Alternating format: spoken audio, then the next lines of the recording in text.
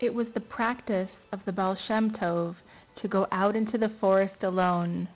What he did there was a mystery that greatly intrigued his students. So one morning, when the Baal Shem Tov asked 3 of his students if they would like to accompany him into the forest, all of them readily agreed to go. These were Reb Sendrel, Reb Yechiel Michael, and the Baal Shem Tov's brother-in-law, Reb Gershon. Everyone climbed into the wagon, and this time the Baal Shem Tov served as the driver. And although he never cracked the whip, the horses responded to his presence by racing forward, and it seemed to the students that the hooves of the horses and the wheels of the wagon flew over the ground. Soon they arrived at the entrance of a pristine forest in a place that none of the Hasidim recognized. Without saying a word, the Baal Shem Tov dismounted, unhitched the horses from the wagon, and motioned for the others to follow. Now they wondered why he did not tie the horses to a tree, and Reb Sendrel asked the Baal Shem Tov if he wanted him to do this.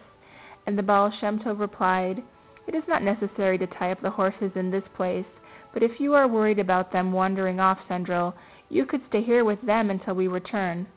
But Reb Sendrel had no intention of being left behind, and he quickly joined the others walking into the forest. Never had the Hasidim seen a forest like this. The trees were so ancient that some of them were as wide as a house, and so high they seemed to reach into the heavens.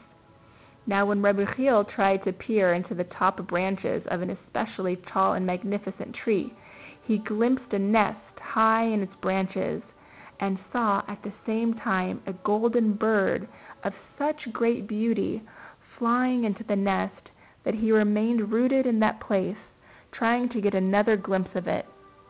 Meanwhile, the others continued into the forest, leaving their companion behind.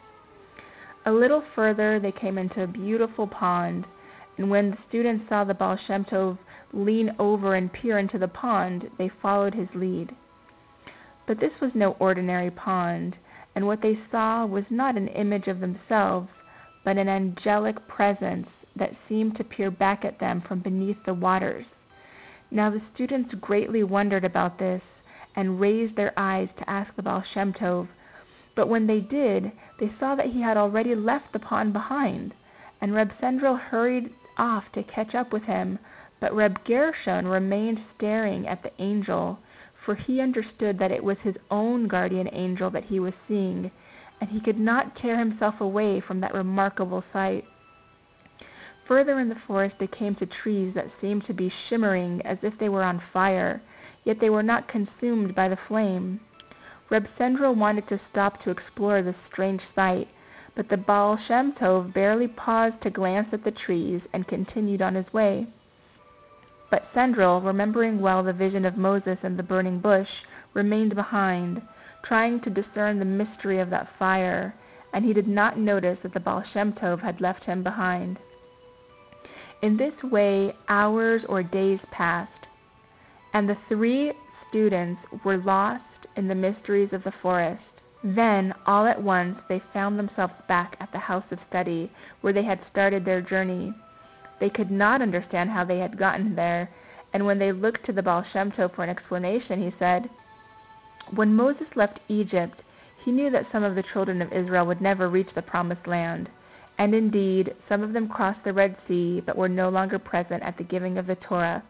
And some who were present both when the sea was crossed and the Torah was received did not reach the promised land. So it was that I brought you with me into paradise. And the further we went, the fewer were those who followed. And when I came to the tree of life, I found that all of you had lagged behind." This story is from Gabriel's Palace, Jewish Mystical Tales selected and retold by Howard Schwartz.